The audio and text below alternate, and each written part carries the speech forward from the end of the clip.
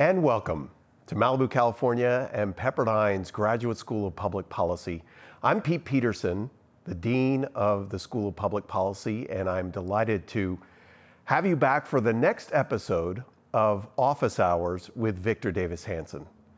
Dr. Hanson is our Giles-O'Malley Distinguished Visiting Professor this fall, teaching a class titled Roots of American Leadership. Over the course of this four-part series, we are essentially welcoming you into Dr. Hanson's classroom, exploring topics that he's covered with our graduate students the day before. So far, we've looked at the generals of Themistocles and Patton, and today we are going to be looking at the life and leadership of William Tecumseh Sherman. I'm delighted to have back Dr. Victor Davis Hanson. Victor, great to have you back. Thank you for having me.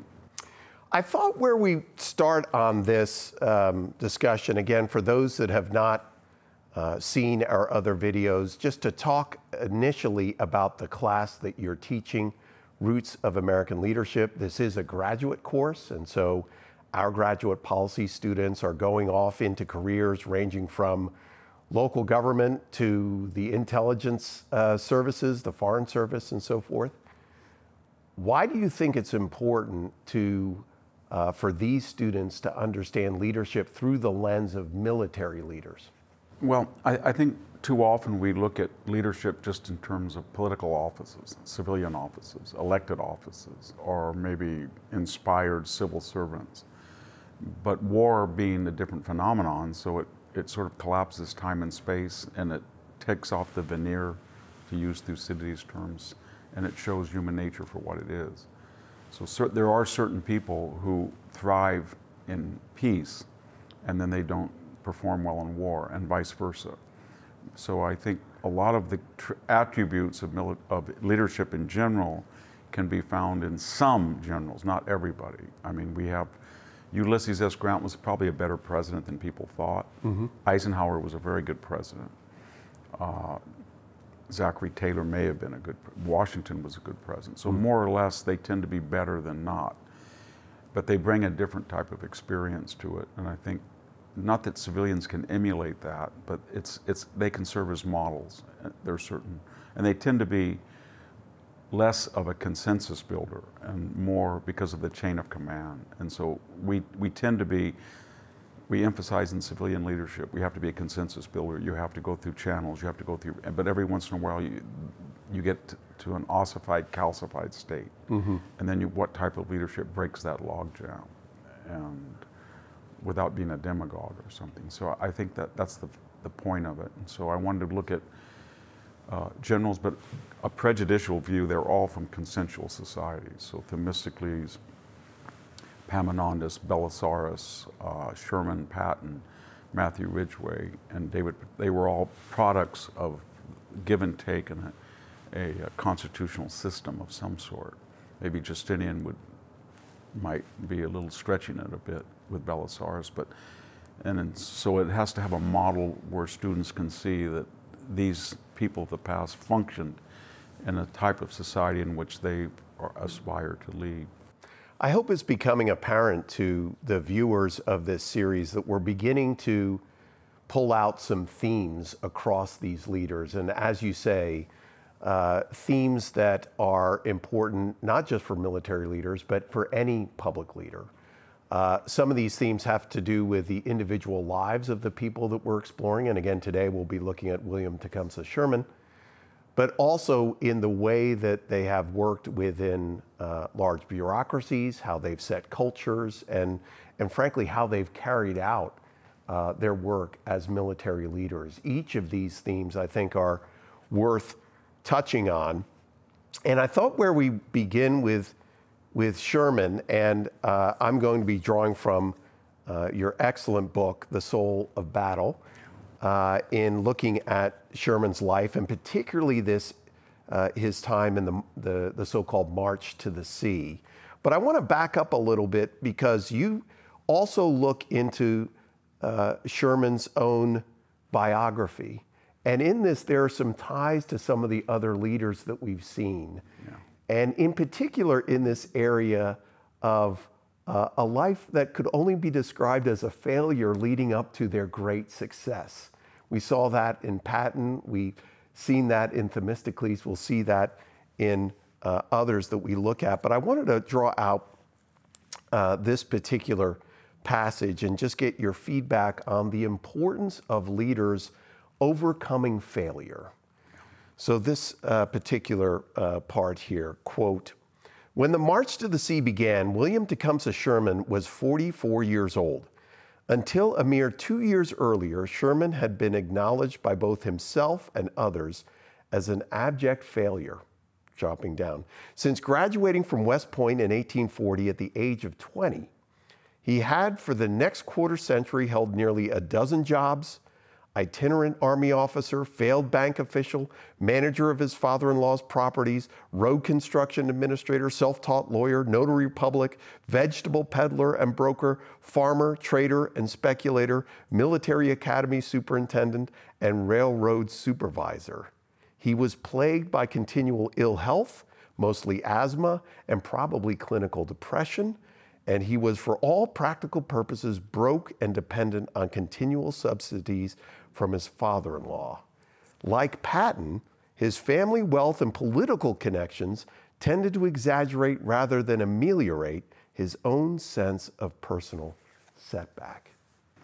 Yeah, the problem with Sherman, like Patton, was Patton married into one of the wealthiest, the Eyre family, and that a comparable family in the 19th century was the Ewing family of Ohio. They were well connected. They were in government and law, and very wealthy. And he was an orphan. He was adopted by him, and so he married his stepsister. And that hung over him, that he had to perform, or he had to be his own man's and not take subsidy, because his wife was always trying to say, "Don't worry, Dad will take care of us." So that was a burden, because he was always sort of criticized that, well, your father's always your insurance policy.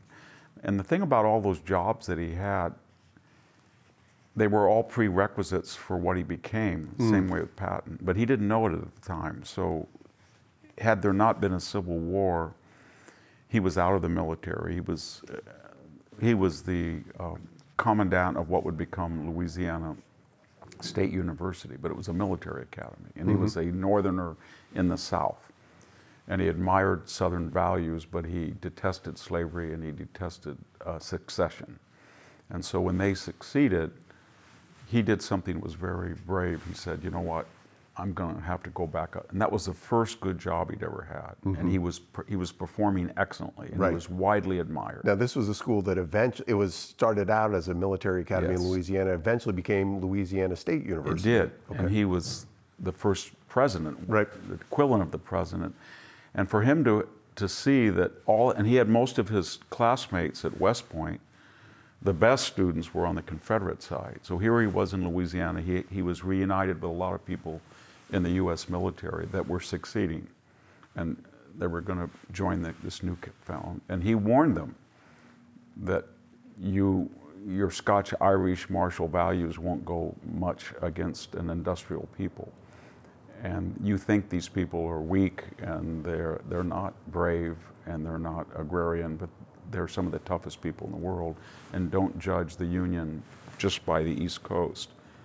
But there's a whole nother population where William Tecumseh Sherman, are from in Ohio, Indiana, Illinois, Minnesota, Michigan.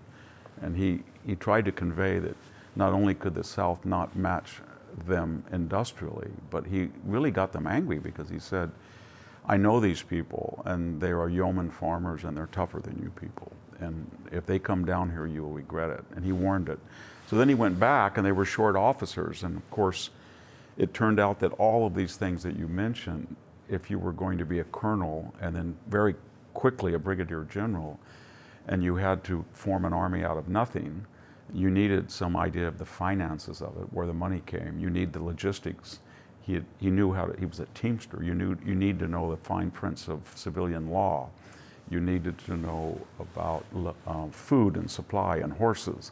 And he had all that experience. And so he had a meteoric rise. And then, of course, he had certain traits that weren't compatible with any bureaucracy he'd ever been in. And they quickly manifested themselves. So it was just a question of, would his honesty and his bluntness get him fired before he could be of value? And so he was made a commandant of what was essentially Cincinnati, but all of Ohio. And he warned people, my God, 90-day enlistment's not going to do it. You saw what happened at Bull Run. That was not an aberration. You're not ready for war. We're going to have to raise over 1 million men, and we're going to have to kill 300,000 of these Cavaliers.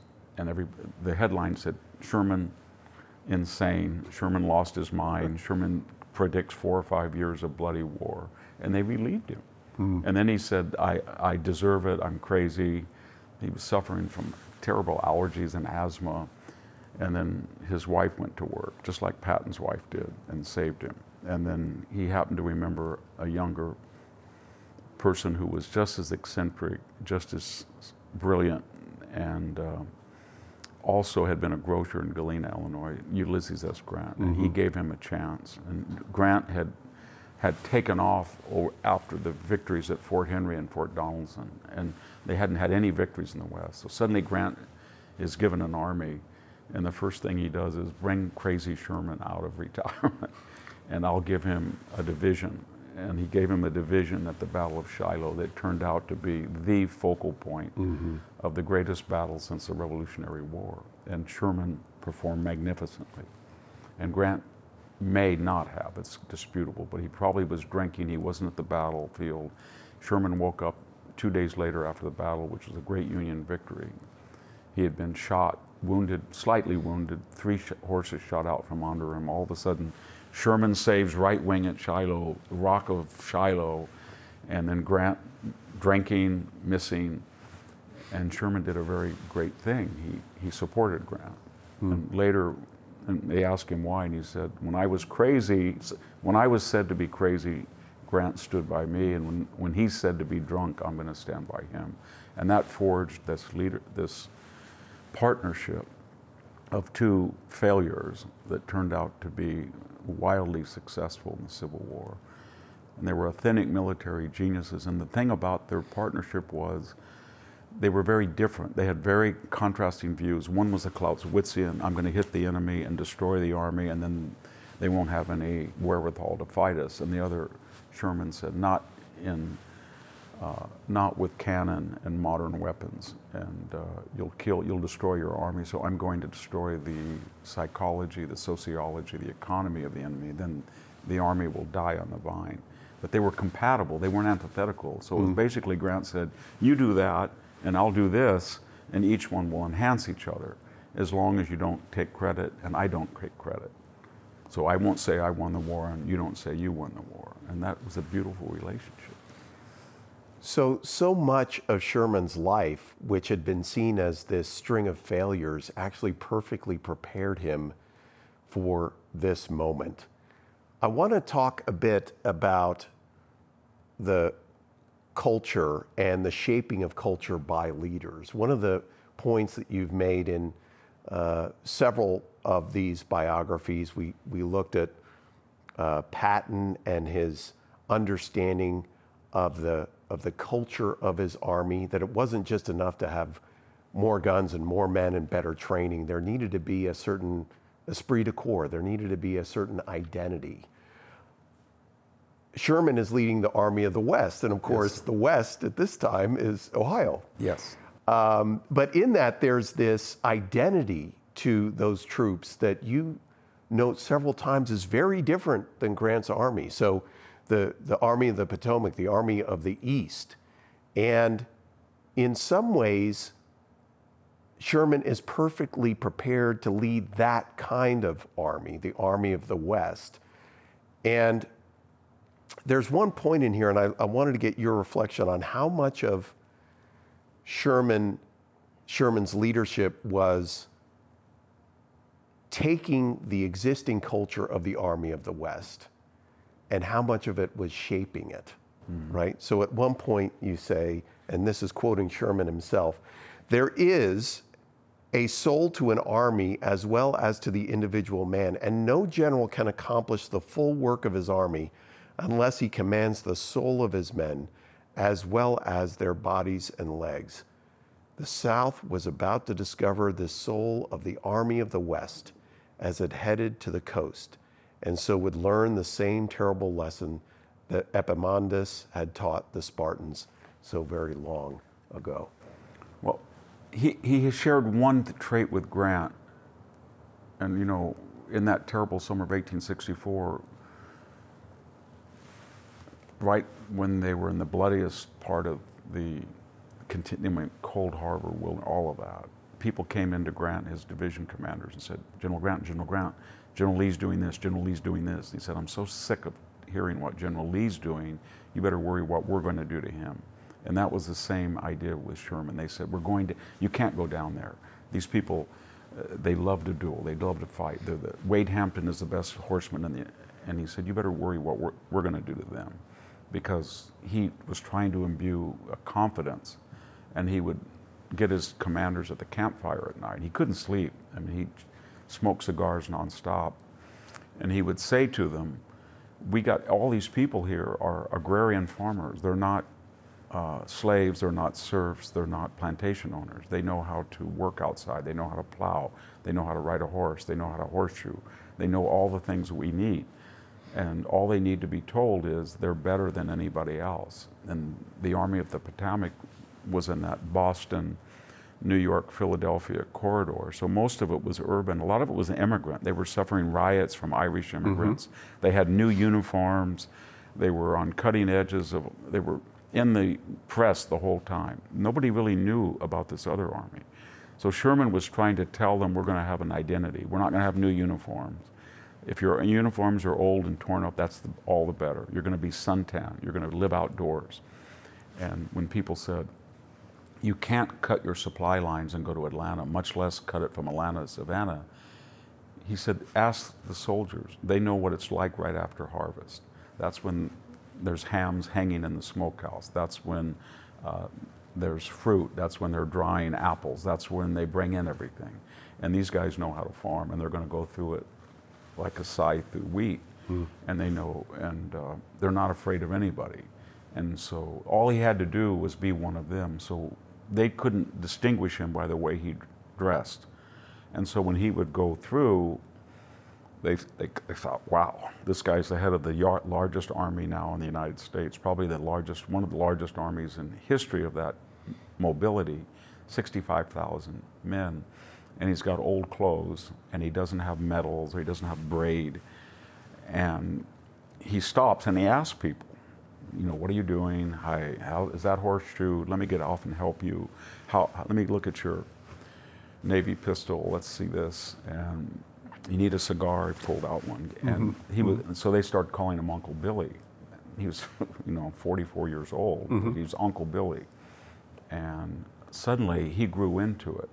So he had lifelong afflictions where he could hardly breathe, and eventually he'd die of throat illness. But for that campaign, all of his symptoms went away.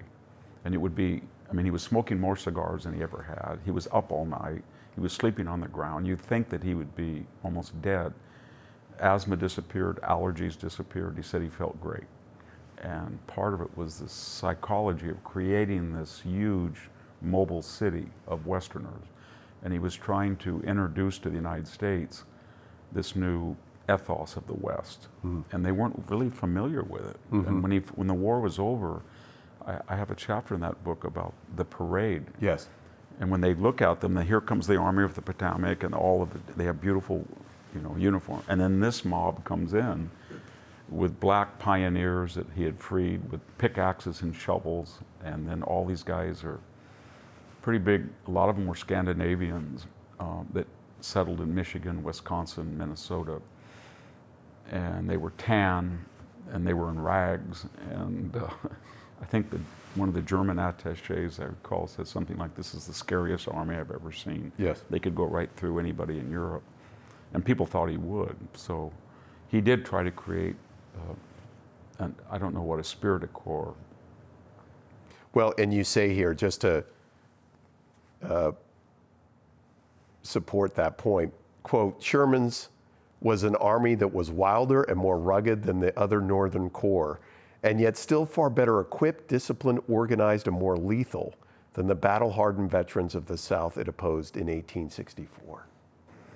Yeah, I think the problem of the Army of the Potomac was that they were in an unenviable position of attacking Robert E. Lee in the one thing that he was really good at.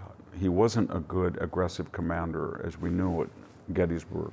Had he been Sherman and gone into Pennsylvania, he would have avoided Gettysburg and probably burned down Pittsburgh, and then gone to Philadelphia and looted it and humiliated him, and then come the backside of Washington and torched it, and the war would have been over.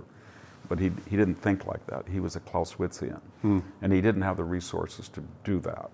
But you put him out in front of Richmond, and you give him the material and the wherewithal and the manpower to dig and fortify, and it was like, as I said earlier, it was like Grant was a ram hitting this wall, and he kept thinking, I'm going to break it, I'm going to break it, I'm going to break it.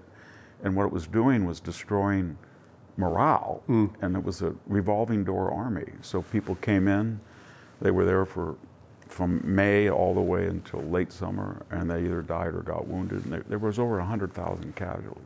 Mary Todd Lincoln, the president's wife and first lady, said that he was a butcher. She hated him. She had Southern sympathies, but Sherman's idea was, I'm going to get all of you guys that we start from Tennessee. We're going to cut our lines. We're going to be self-supporting. When you get to Atlanta, I'm not going to tell you where we're going to go, but we're not going to end. And none of you are going to die, because we're going to overwhelm, outmaneuver, outmarch, and starve to death these armies. And that's exactly what he did, and he kept them alive. And when you think that they didn't look like they were an army because they were out camping every day, he was just like Patton, though. He had much more consideration of what it was like to be a soldier than the other generals on either side. So he did just what Patton said. Are your clothes warm? Are your clothes dry? Do you have good socks? Do you have the latrine in the right place? Where is the drinking water coming from? Every little minutia, and he had that background of all these different occupations that allowed him to do that. I want to now draw our attention and look at this, at the March to the Sea. We're in November of 1864.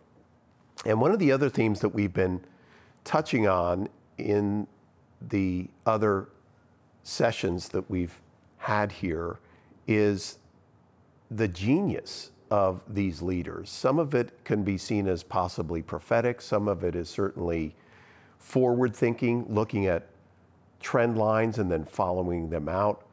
But it's worth noting how historic Sherman's set of decisions were in Georgia in 1864. I want to start here and then get your thoughts on the importance for leaders in thinking, well, I guess the term today would be outside the box. Well, we're going to get into the specifics of the decisions he made, but just how different they were at the time for Sherman. So, quoting here, Sherman's men were already a part of something hitherto unseen in American military history. A mass of 65,000 troops, entirely self-contained, possessed of lethal destructive power, unmatched by any other infantry force in the history of conflict, lightning quick, absolutely unstoppable, but a few days old. I think it goes back to what we talked about with Themistocles. There's certain military minds, civilian, they have pronoia, that foresight. So when he cooks up the idea, it has to combine so many theories and aggregate them. He has to understand that when you go down south, you can't be supported by the railroad because they'll break it up, guerrillas were. So you have to have soldiers that know how to take care of themselves. If you get in a big decisive battle, you're going to get wounded. And what do you do with them? You're out in the enemy territory. You're way beyond your lines. So you're going to try to outmaneuver them and cut off their supplies. And then when you get to Atlanta, what are you going to do? You're out, you take the city, and then are you just going to hold it? Most people would have. Right. But he's saying, we're going to destroy it as a transportation hub, and then we're going to keep moving. And so his idea was, we're going to make little ink spots all the way around from Tennessee to Atlanta to Savannah to Columbia, South Carolina, and we're going to get up to Lee. And these ink spots are going to grow and aggregate until finally it's a northern presence throughout the South. But think of the strategic imagination that extended even to politics. So he's thinking, Abraham Lincoln, if he's not elected, we're not going to be able to finish the Civil War because on the one hand, Fremont is running, thinks he's going to run in the primaries, right. And he wants to completely have the emancipation apply to all the border states, and he wants to announce they're never going to let the South back, and he's going to alienate the Copperheads. On the other hand, McClellan, if he's elected, he's going to have a negotiated settlement with the Confederacy, and it's all for naught. There's going to be two nations. So somebody has to revitalize Abraham Lincoln, because after that summer of 1864, they lost more men in those 90 days than they had the entire war. So Sherman is already thinking, I've got to do something iconic. So what if I took the third most important city in the Confederacy, but more importantly in Georgia, and then what if I told everybody after I took it that I was going to head right through the plantation capital of the Confederacy? And so a whole time he was fighting, he said, I've got to get there before November. And he gets there on September 2nd, plenty of time, and he sends that famous message, Atlanta is ours and fairly won, and suddenly there was no McClellan candidacy. I mean, he still ran, but it just, it just deflated.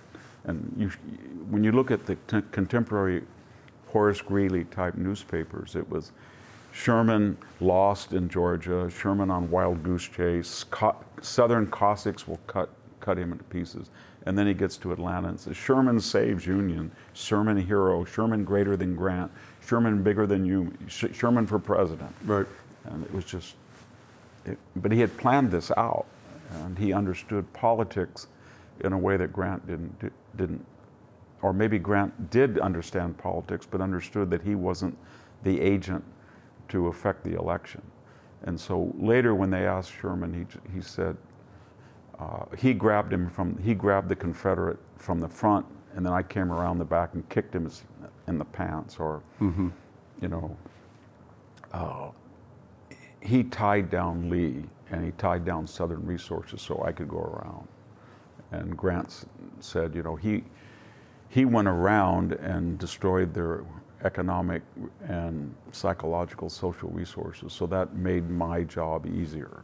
I don't know to what degree either view was true, but they saw it as a combination. But the political genius was not Grant, it was Sherman.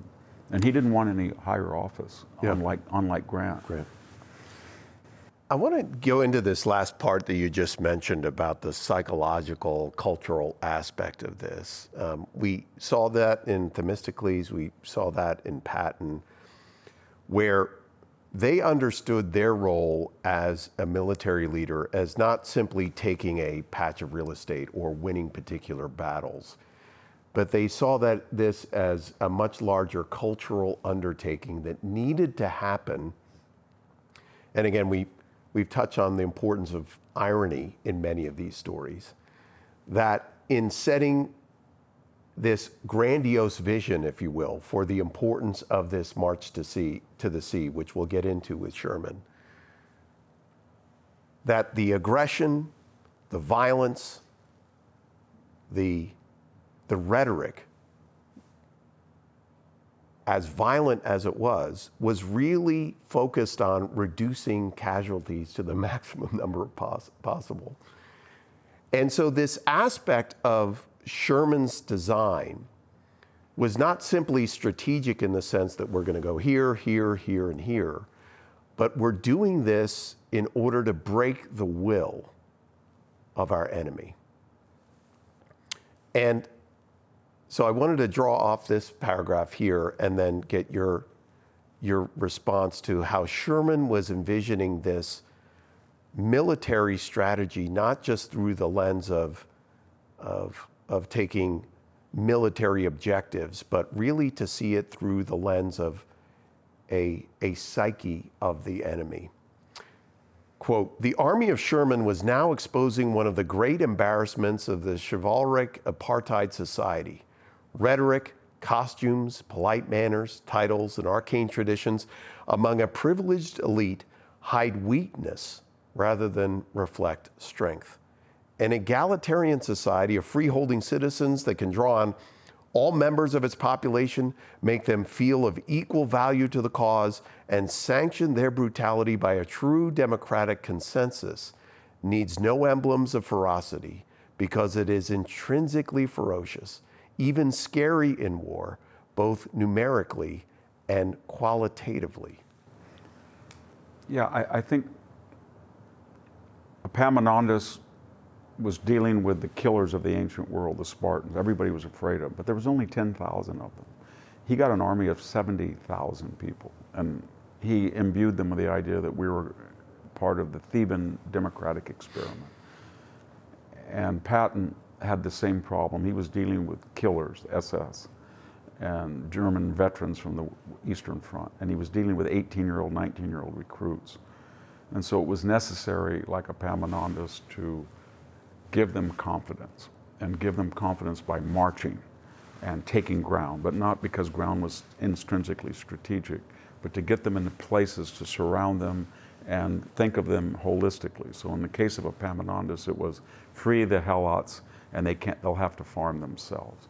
Put democratic cities around them, but more importantly, humiliate them. Go down and cross the Eurotas River.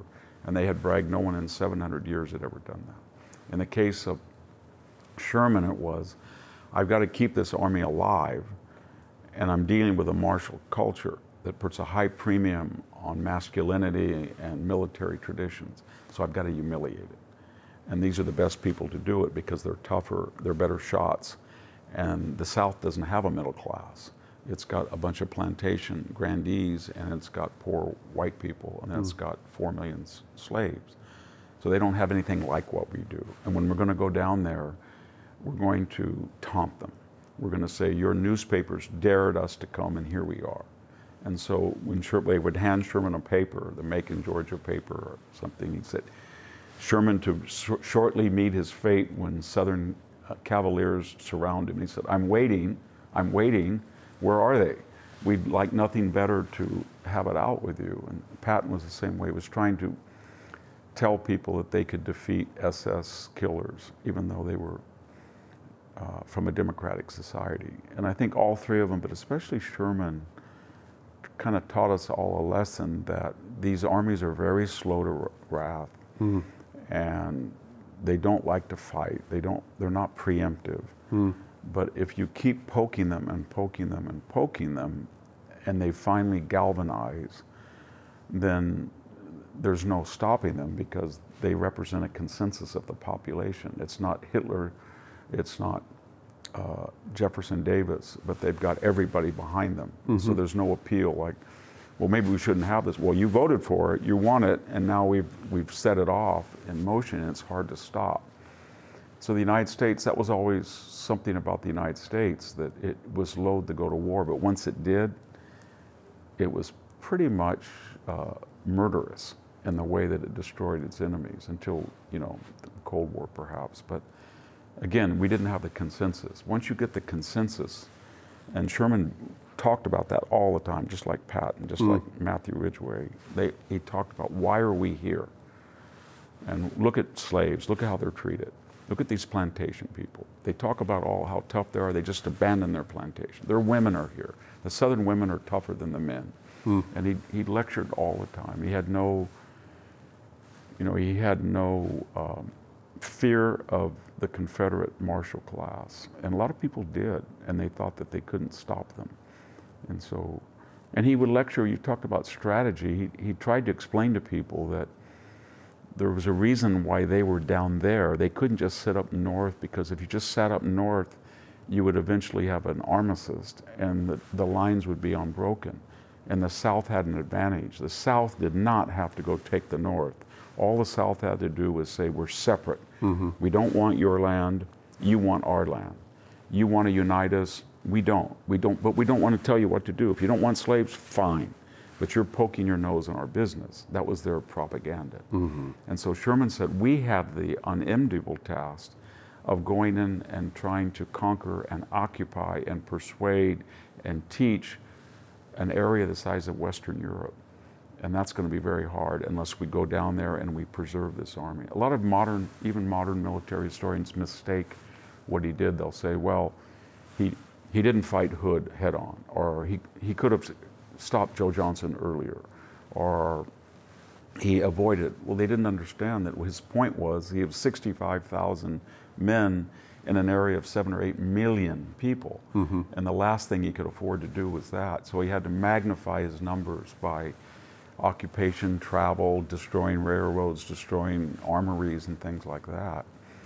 And the piece, one of the things that maybe for the lay historian that can be lost, but you really bring up here as part of this culture making, or the attack from a psychological standpoint, is you make the point that many in the South during the Civil War had never actually been exposed to the war itself. No, they hadn't. It really did take, I wanted to take this one quotation here that from a letter that you had that Sherman wrote to the mayor of Atlanta. And it gets to this piece about one of the reasons for this march to the sea was really to make the Confederacy aware of the scope and scale of the war in ways that, frankly, they had been able to avoid. He writes this to the mayor of Atlanta: "Now that war comes home to you, you feel very different. You deprecate its horrors, but did not feel them when you sent carloads of soldiers and ammunition and molded shells and shot to carry into Kentucky and Tennessee to desolate the homes of hundreds and thousands of good people who only asked to live in peace at their old homes and under the government of their inheritance. But these comparisons are idle. I want peace and believe it can only be reached through union and war. And I will ever conduct war with a view to perfect and early success." Yeah. He felt that the only way the Union could be reunited and save, they lost 700,000, both sides lost almost 700,000 people. But to stop the killing was to get the war over as quickly as possible. And that meant you had to get into the South, and you had to attack the pretensions of the South, not just the manpower or the armament. You had to expose that it was a shell, that it wasn't an industrial power, that it wasn't tougher or braver than Northern Western armies. And he did that. And it's kind of a theme that I don't want to get political on contemporary things, but when you were talking after October 7th, so you have these 2,000 gunmen that go in and they slaughter civilians, and they sort of promulgate the idea that they love death more than life. And they suggest that they're religiously inspired in a martial culture in the way that these Jewish civilians were not, and therefore they're deadly and lethal, even though they don't have a conventional war. And there are 400 or 500 civilians perhaps that followed them in, and then there was sort of a jubilee, but it's very similar to the exchange at Atlanta. So then these IDF people that are insurance salesmen, the reservists, they're clerks, and they're sort of written off, I think, in that part of the world as wimpy people, but they're from a democratic society, and they're full of righteous anger. So now they are going into the tunnels and they're doing these things, and everybody says this is disproportionate and they should stop. And I think they would quote Sherman to effectiveness if they looked at that letter, because he believed in disproportionality. He said, what he was basically saying is, if you could get up into the cities of the North and you had won the Battle of Shiloh, you would have done to what I'm doing, but you didn't do it. Right. And so now you're angry, not just at what's happening to you, but you're angry that you can't stop me because you do the same thing that I would, and you know that you would do the same thing. And so that's a timeless meme or theme. And I think the Israelis are trying to say, you're sending 7,000 rockets into our cities, and you're not telling us, you're not dropping leaflets. It's designed to kill civilians. And you went in and murdered 1,100 civilians. And now you're angry, not because we're doing anything different than you are, but we're more effective than what you were. If you were killing 7,000, if you sent in 7,000 rockets and wiped out 100,000 Israelis, you'd be jubilant, but you can't do it. And that's what he was telling the Southerners.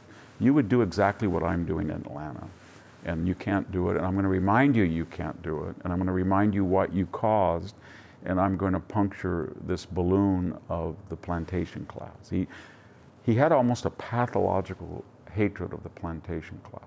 Yeah, and I think one of the interesting things, which you see certainly in Patton's rhetoric about the Nazis, is in part his own personal visceral beliefs, but also part of his way of organizing and encouraging and inspiring his troops as well. You note here several times that one of the interesting things about this move through the South was it wasn't only the first time that many in the South had actually been exposed to war, it was also some of the first times that this army of the West, these soldiers from the West, had actually been exposed to this Southern culture. Yeah, they have. They had not had reason to be in the South prior, and now they were seeing this, and because of that democratic ethos that they had lived in the West, they themselves were becoming angrier at what they were seeing. Angrier every day, and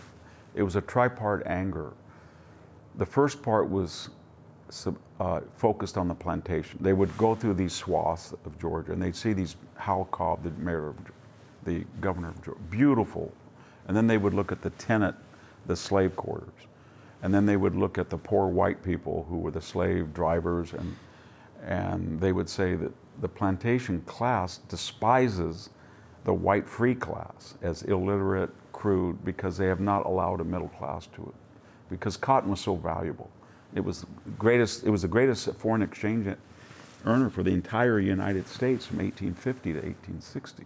The second thing they've noticed was they'd heard from these Southerners that slavery was a natural consequence of inferiority, sort of Aristotle's idea of a natural slave, whom they quoted all the time.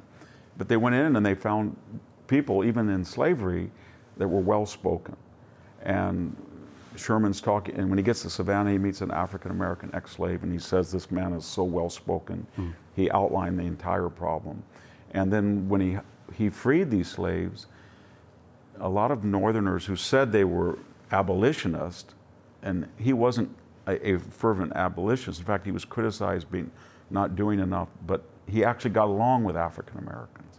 So he got there and he said, where is this bridge? Where is the best? And he realized that these guys had lived their whole life there, and they were, unlike the plantation class, they did physical labor, and they were the best people to build bridges and cut trees, and he enlisted them, cooks, everything. So they had this moving army that was swelled by 30,000 freed slaves. And there was, Northerners had never seen a black person. So they had all of this propaganda. When they met them, they liked them. And they felt that they should be liberated. And then the final thing was they saw the poor white working class, not working class, but just, and they'd never seen such poverty. Some of the letters say the white working class, the white poor of the South lived worse than African slaves. They were treated terribly, and there's no small viable farming. They either have to work for plantations, or they work as teamsters, or they work on a railroad, but they don't have any property. And they deliberately bypassed those homes. They did not burn them, they did not attack them. They basically attacked Confederate infrastructure, rails, armories, post office, government buildings, and plantations, and the fields of the plantation. And that was very effective in a propaganda sense, because they won the goodwill of all of the African American, 4 million of them in the Confederacy in total. A lot of them were in Georgia and the Carolinas where they went through. Then they did not, it was hard for poor whites that were fighting for the Confederacy, because here was a man who was sort of playing on or encouraging the resentment of the plantation class that were all cavalry officers. Right. There's some exceptions, Nathan Bedford Forrest.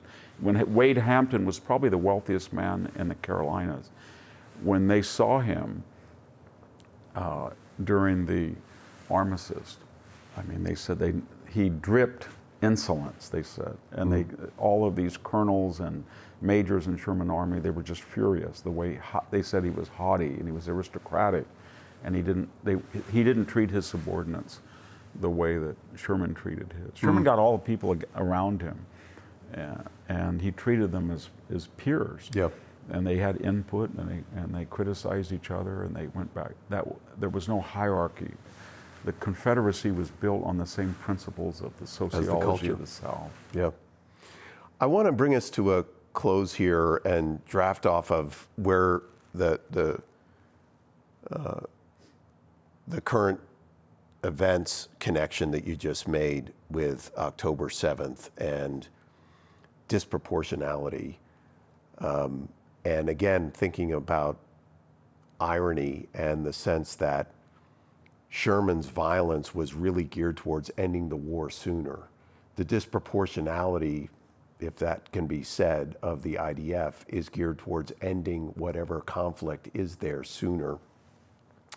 And I want to draw out this last piece where you raise an interesting question for lowercase l liberalism and how it understands war.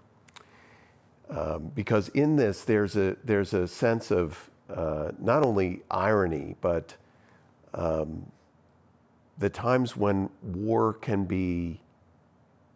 is necessary. So I'll read this and I'll get your. Most historians have uniformly and rightly favored the Union cause and the war for abolition, yet as most moderns, they have felt that war itself is an aberration, a tragedy, not as the Greeks believed, something inevitable to the human condition, much less often a necessary tool to destroy evil. A dilemma arises. Slavery is evil and Sherman is brutal. Yet brutality was necessary to end slavery and win the war. What are we to do then with Sherman, whose savagery helped to dismantle a racist South? If Sherman is considered too cruel, if he sounds too fanatical, then the logical antithesis is that he should have been far easier on those fanatics who promoted slavery. If he is to be blamed for wrecking the plantation class, then he must be praised for his effort in the cause to free the slave. I'll close here. It is a hard thing for contemporary liberalism, again lowercase l, to envision war was not always evil, but is sometimes very necessary and very necessarily brutal if great evil is to disappear. Well, I think I could make a sweeping statement. No war was ever won by proportionality. Proportionality gives you Stalingrad for months on end. When World War II broke out, nobody in the United States said, we're going to go into Yokohama and we're going to sink 7 Japanese battleships like they did to Pearl Harbor, and then we're going to end the cycle of violence. Nobody said that. They wanted to be disproportionate. In fact, even many people on the left looked at Ukraine, and I think rightly so. They're victims of aggression.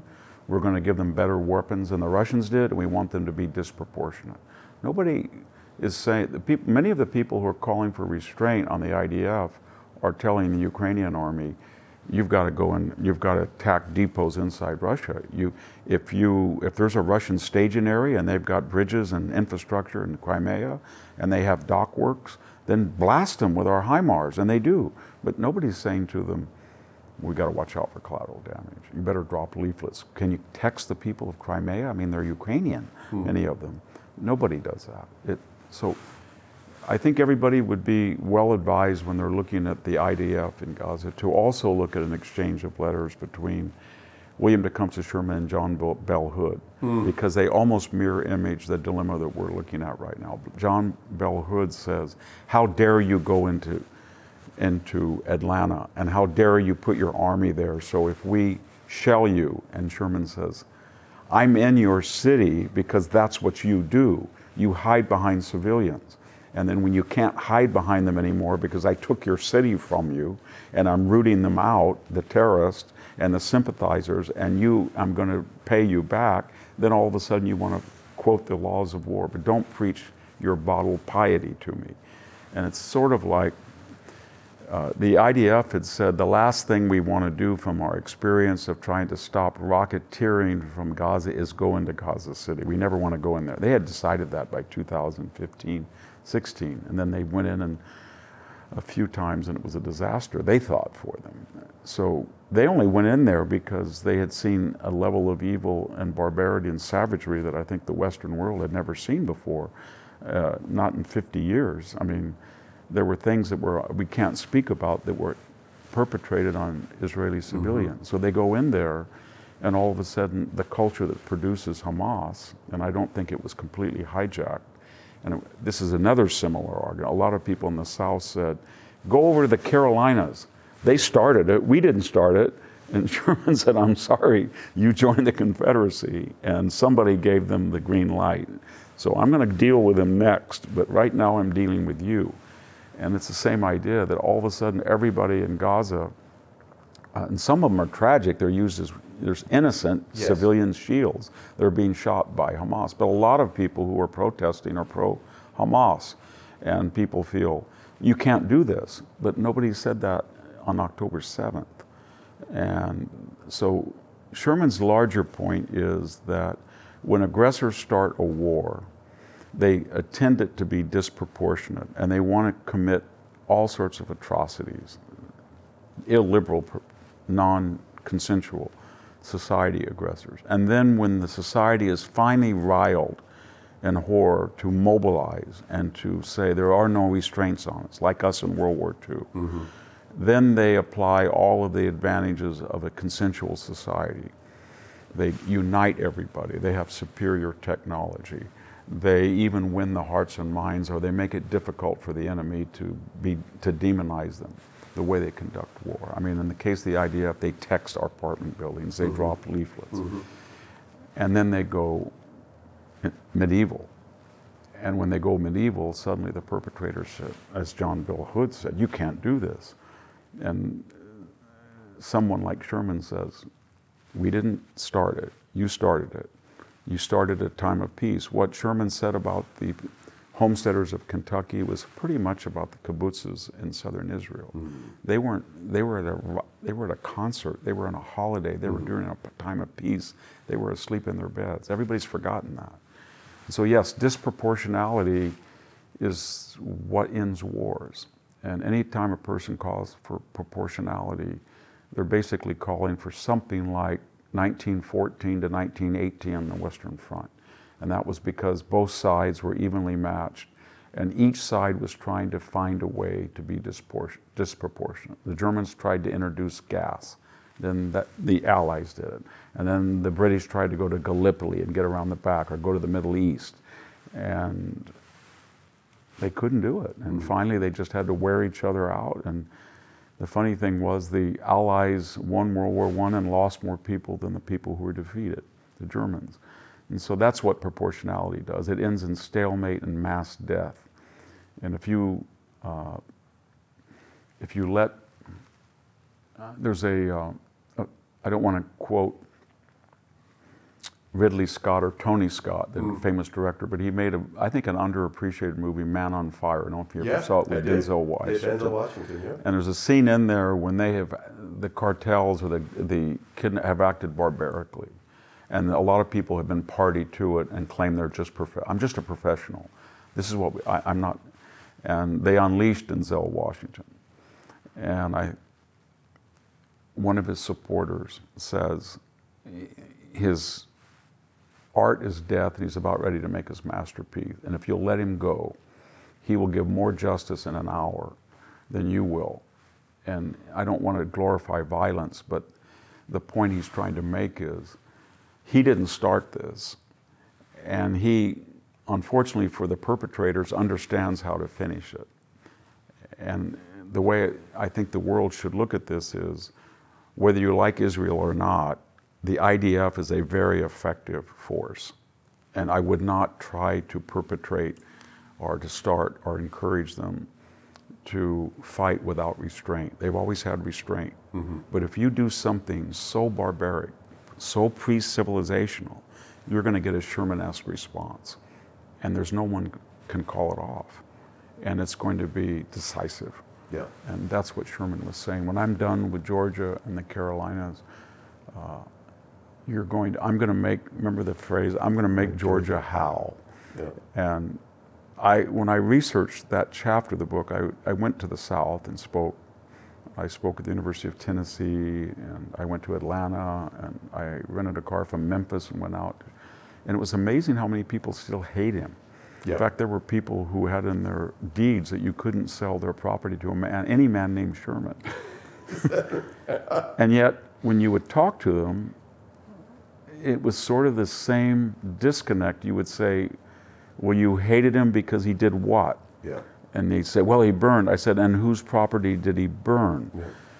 And how many people did he kill? He didn't kill very many. Right, especially compared to Grant. Yes, and I would say that. I said, well, you must hate Ulysses. No, Grant was an upstanding general. It was just a fair fight. I said, he slaughtered you people. He lost his own. It was a bloodbath. Sherman ended the war without anybody yes, and it always gets back to this Machiavellian's famous thing in The Prince. A man can forgive you for killing his father, but not destroying his patrimony, your patrimony. And he humiliated them, and he destroyed their property. And that's what the IDF is doing. They're humiliating the people who are in Hamas, and they're destroying their infrastructure. They're destroying their tunnels. That's like their plantations. They're destroying their rocketeering, and they are humiliating them. They said, here we are. You have a cult of death. You say you like death and that we cling to life. We're here in Gaza City. Come out of the tunnels and let's have it out. But you won't want to do that. You want to fight this way, so I'm going to do this to you. And that's exactly what, it's almost eerie when Sherman said, here I am. You talk about braggadocio and southern ethos, and you're so much morally superior to a debased industrial class of immigrants. Okay, come out. And they didn't do it. Well, Dr. Victor Davis Hanson, our Giles-O'Malley Distinguished Visiting Professor, thanks very much. Thank you. Thank you. This will bring us to the conclusion of this episode of Office Hours with Victor Davis Hanson. We've been going through his very important book, The Soul of Battle, which I can't recommend highly enough. Just some tremendous biographies, but again, applied history in so many ways, as we've seen in this conversation, is the importance of understanding these leaders and what they mean for today. That certainly is what we're teaching here in the classroom at Pepperdine and the School of Public Policy. I look forward to seeing you next time.